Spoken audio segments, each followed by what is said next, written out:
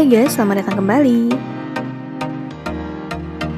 Lisa tampil cantik dan menawan dalam video terbaru untuk produk supplement olens. Dalam video yang berdurasi singkat tersebut, Lisa tampil menawan dalam balutan gaun hitam dan putih dengan rambut pinknya yang mempesona.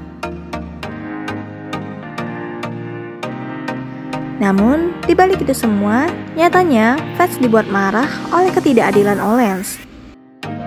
Fans menyadari bahwa olens kembali membeda-bedakan Lisa dan seolah menganggap bahwa Lisa tidak ada bersama Blackpink. Dalam unggahan akun Instagram official olens, semua foto pribadi member Blackpink diposting seperti Jennie, Jisoo, dan Rosie. Sementara Lisa hanya ada dalam video klip saja. Tidak ada sama sekali foto individu Lisa di sana.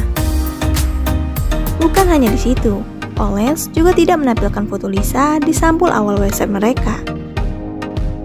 Sedangkan member Blackpink lainnya ada di sana. Fans merasa bahwa olens sangat keterlaluan. Hal ini bukan terjadi kali ini saja. Dia melakukan rasis kepada Lisa karena Lisa bukan wanita asli Korea.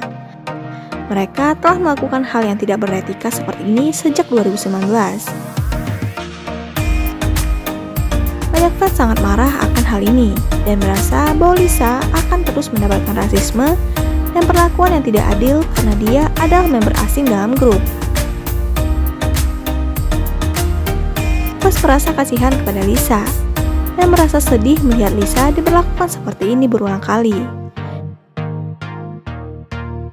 Dan berharap secepatnya dia pergi dan tidak mendapatkan perlakuan seperti ini lagi. Di sisi lain, Lisa bersama DJ Snake, Megan, dan Ozuna masuk dalam nominasi dalam Premios The Musical Urban Award dan menjadikan Lisa sebagai artis K-pop pertama yang dinominasikan dalam penghargaan Latin ini. Ayo lakukan vote agar Lisa dapat memenangkan penghargaan ini dan menjadikan dia artis K-pop pertama yang memenangkannya.